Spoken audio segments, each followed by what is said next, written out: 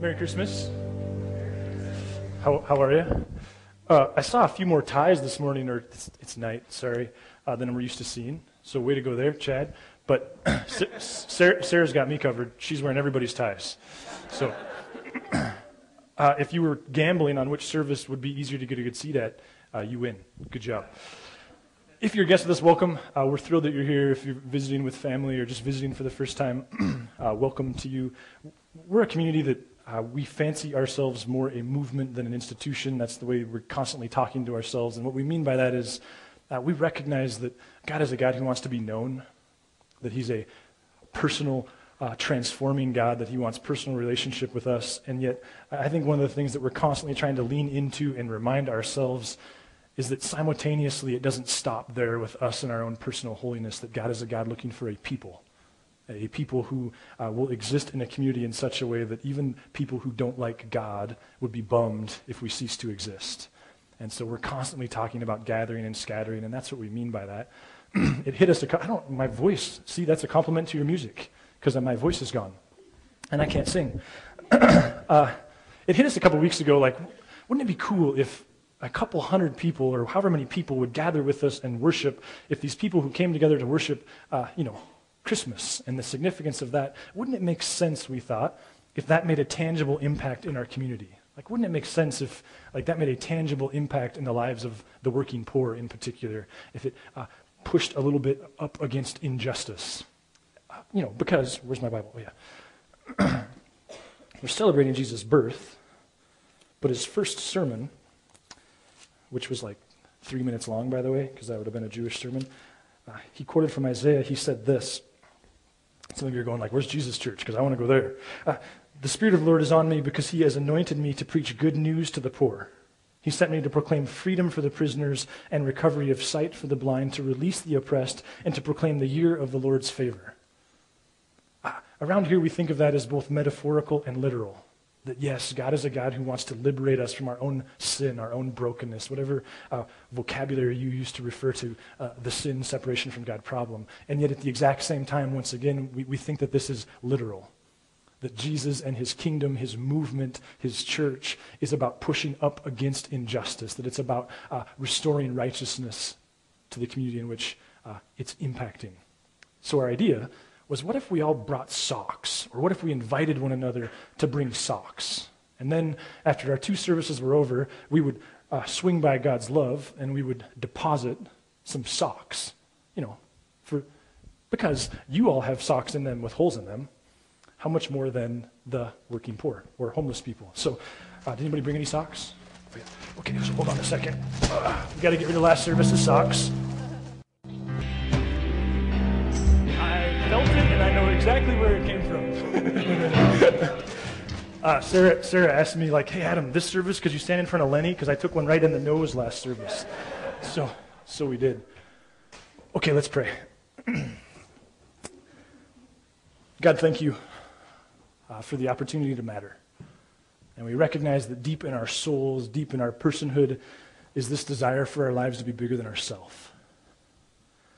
And we believe, God, that you and your kingdom is the ultimate fulfillment of that desire. That you are the ultimate teacher as it pertains to living lives bigger than ourselves and than about ourselves. So thanks for giving us this little idea that makes a little impact, and yet I think does as much for us as it does for the people that we're serving. We see those socks as an offering to you, God. And we trust you with the fruits that you will bring from that. Amen. Ever notice how strong your desire for something new is? Like how driven you are for that which is new? Now, what exactly you're driven towards, what exactly you want, is pretty relative to you and your interests and your personality and all those different things, right? But nonetheless, have you ever noticed that you're just compelled by that which is new? Whether it's a video game or some toys or some Legos, as is the case with the little ones, or whether it's a new experience, a new ski mountain, a new set of skis, whether it's a new relationship, or maybe you're a style person and it's a new look, new clothes, or maybe they're not new clothes, but they're new to you, like Mara, right? But have you just noticed how much you need that which is new? Like you're compelled towards having new experiences. Isn't this why we like to travel? Why we like new foods? Why we work and we spend and we have budgets that are largely set aside for that which we already own, but we're going to replace it, right? Just step back and went like, wow. If I'm not careful, I could easily conclude that what causes me to want to live, what drives me forward in life, is the compelling nature of that which is new. But then along comes something like Christmas. And at Christmas, I would submit to you that we're reminded that we do not just want that which is new. We want that which we are familiar with. Christmas maybe being the greatest example of this. I don't think it's the only, but maybe the easiest time of year to talk about this. The food. I mean, aren't there cookies? Like grandma better make her cookies, right? There's mom better make those white almond bark pretzel things. There's the Chex Mix. I don't know what it is in your family, peanut brittle, but somebody better make fudge, right? There's the foods. And some of you have these traditions. In mine, it's butterballs, which sounds disgusting, right? Like it's eggs and bread and butter. And you compress them into balls, freeze them, and then you take chicken soup stuff, what is that called? Like chicken broth and pre-cooked rice. I mean, doesn't this just sound disgusting? And then you take these butter balls and you dump them into this, and they call this soup, and then you eat them. I'm a food snob. I'm a soggy food snob. And as I describe butter balls to myself, I go like, that's disgusting. You're a hypocrite. Because like on Christmas Eve, it's about the butter balls. I've got a friend who, he was inviting my wife and I over for breakfast on Christmas morning, and he was saying, oh yeah, in our family, I can't remember, it was like monkey brains. It wasn't monkey brains, it was something exotic. I was like, what is that? It's eggs and hot dogs, he said. It's so good. Like, you're so delusional. That's disgusting. Right? Like, there's these foods that, like, it's what makes Christmas Christmas, and it's not just food either, is it? I mean, this is what can make Christmas also very grief-filled.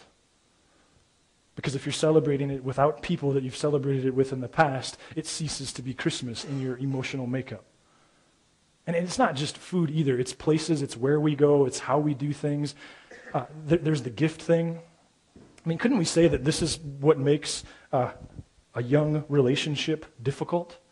Like some of the biggest fights that new married couples have are at this time of year, right? And it's really ridiculous if you step back from it, but it's these conversations about Christmas Eve or Christmas Day, and when do we open gifts? And how do we open gifts, right? Like, do we give them all to everybody at one time and then they tear through them at their leisure, or do we just give one person at a time presents, and is there like a person who's in charge of distributing them? And how do we buy gifts?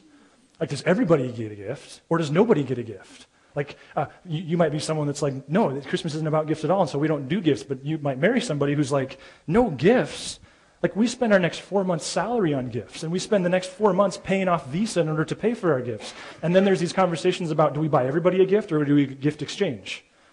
Like, you come from a family where everybody gets a $10 gift that, they won't use, or do you come from a family where you just pick one name and you buy them gifts? I mean, the Christmas, we could go on and on with the way these traditions are embedded in us. There's Santa Claus. Could I just suggest to you that if there was any other context in which there was a heavy-set person with a long white beard who was elderly, who wore red velvet, and told you that you needed to stand in 2 lines and then he was going to charge you money to have your child sit on his lap, like in normal circumstances, you would have that person arrested, right?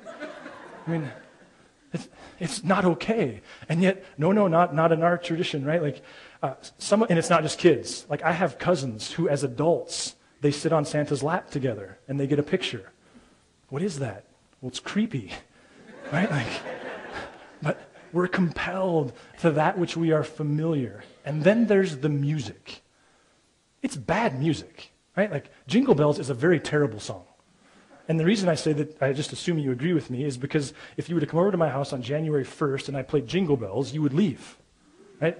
If you walked into Target and they were playing Jingle Bells on December 27th, you're going to find the store manager, or if you're that guy, right, like that type A, like, and you're going to find the manager and say, like, dude, Jingle Bells? It's terrible music. Why do we want it? Because it's what makes Christmas Christmas. There's like this compelling nature to be familiar with things. Jingle Bells? Like, what? Why? Well, because we sang it when I was a kid, and my parents sang it when they were kids, and like George Washington sang it, and I'm pretty sure that Jesus himself sang Jingle Bells, right?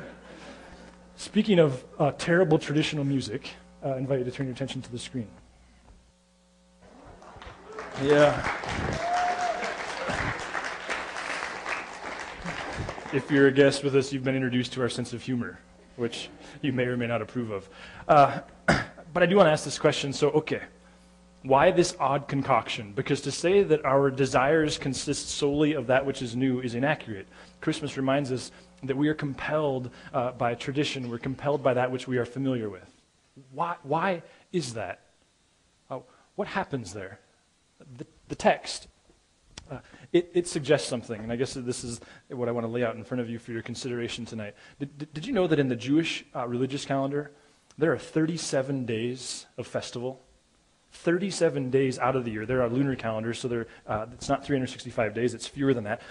37 days a year. God doesn't just encourage, but actually commands the Jewish people to celebrate.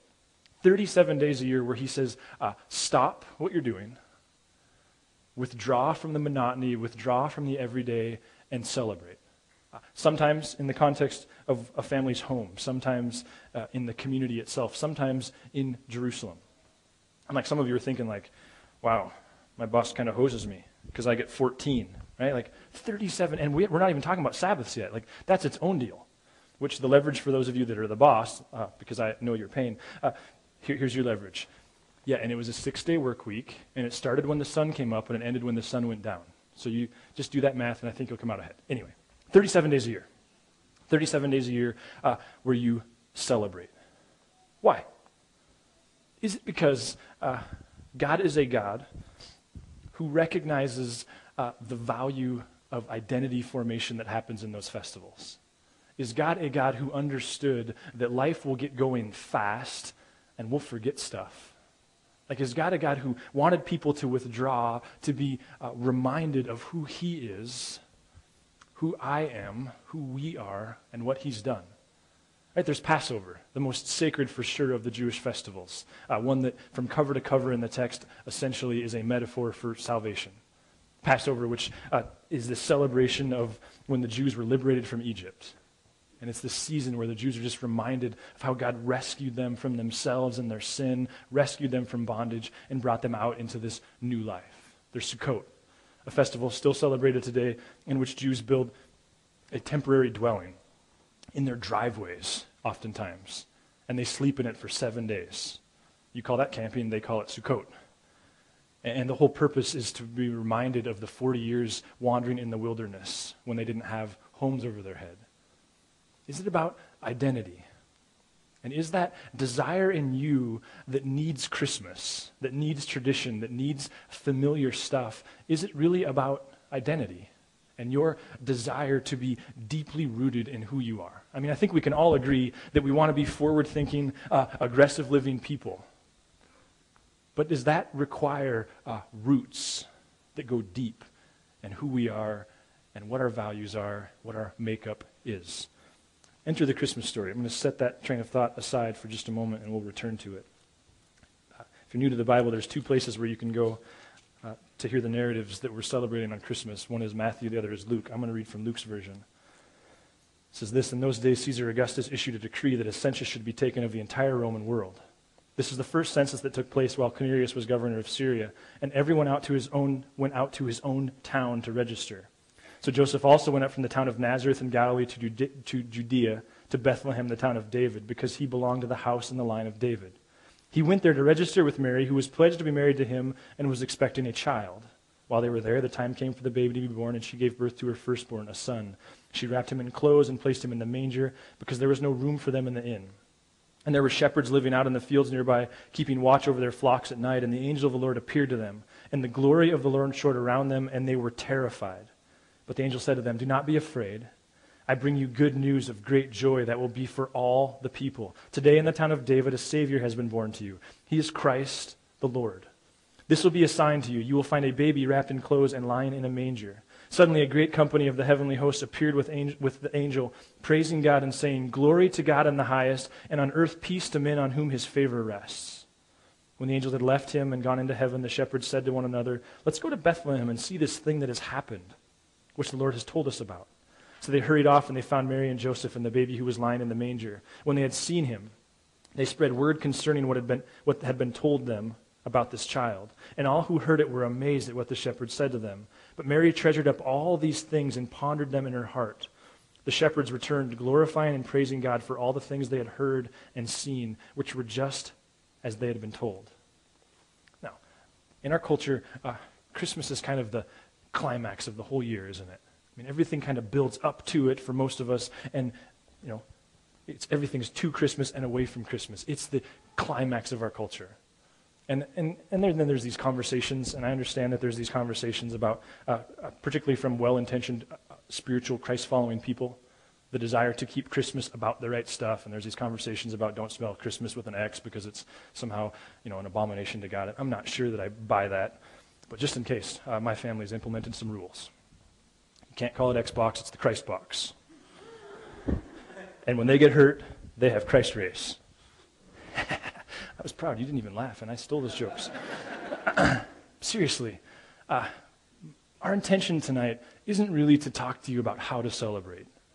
My point in the 37 days and the need for tradition is simply this. It's not about how you celebrate, but the point is that you celebrate. That God is a God who would want you to celebrate. That the context in the text is the precedent of God's interaction with humanity over the course of human existence, and in particular since establishing Israel, is he has established these days. He values the role that celebrations have in grounding his people in who they are. God is a God who understands that the other 360-odd days can draw you away from this beautiful thing that we call the incarnation, that can cost you your awe of who you are because of who Christ is, because of what he has done. We talk a lot around here about the mundane, the everyday, and the value of the other 6 days. And for sure, God transforms us in those other days.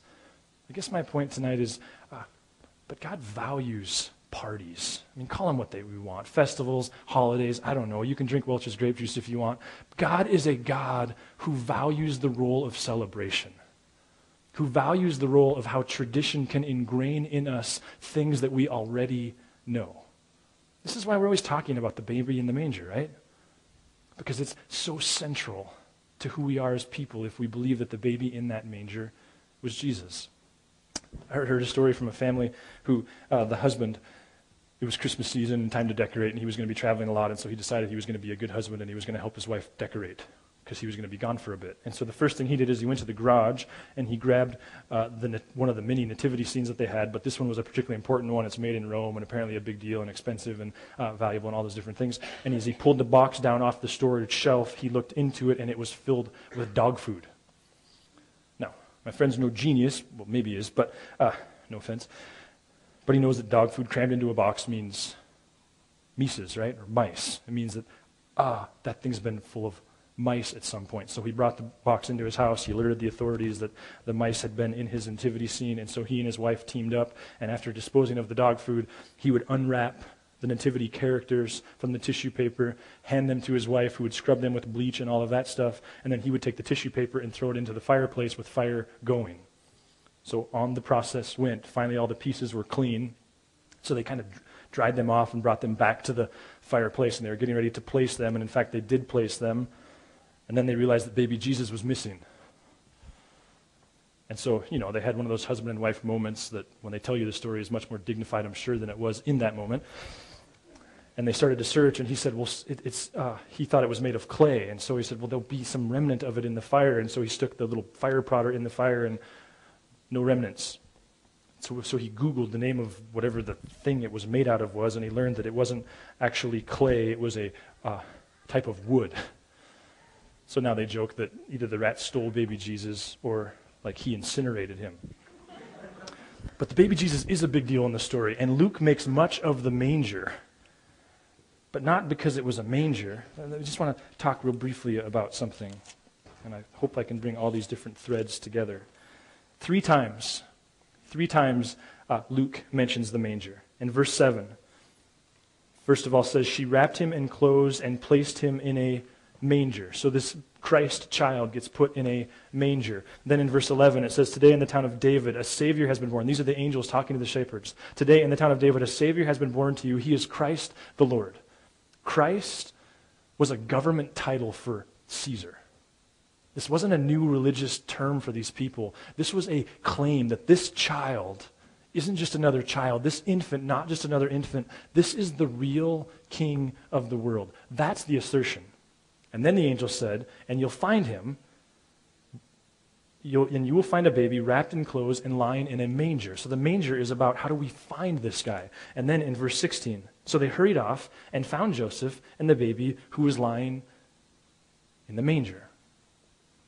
Here's the deal.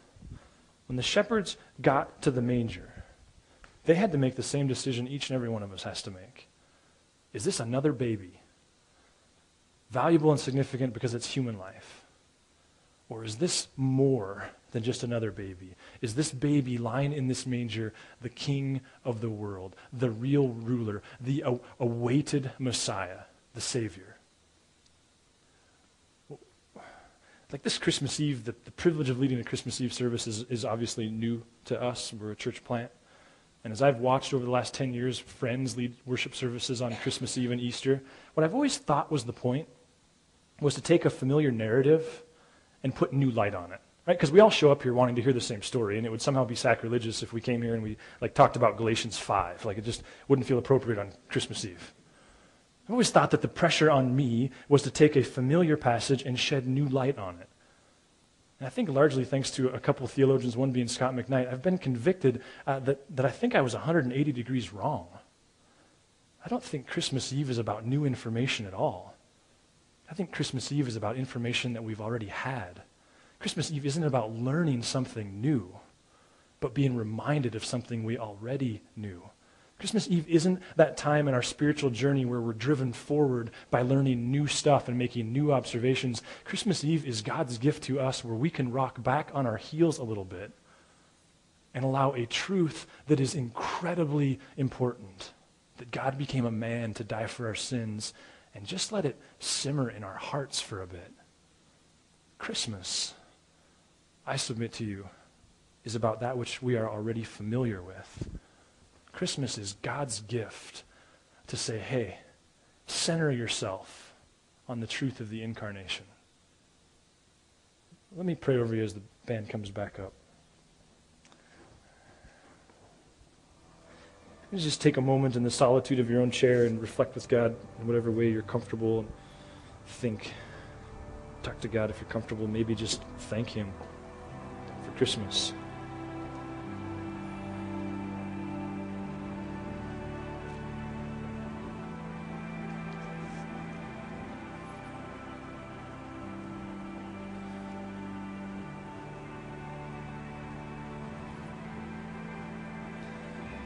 Lord God, thank you for Christmas.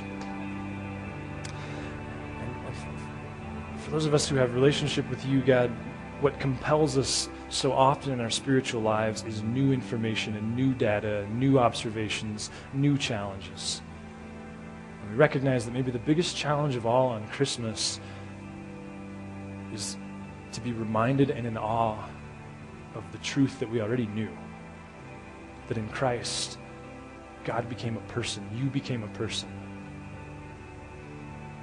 God, for friends that are here who maybe don't have a relationship with you, or it's just bland,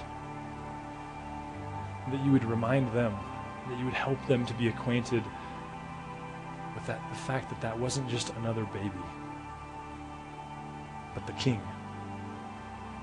And that if that's true, everything's different. Amen.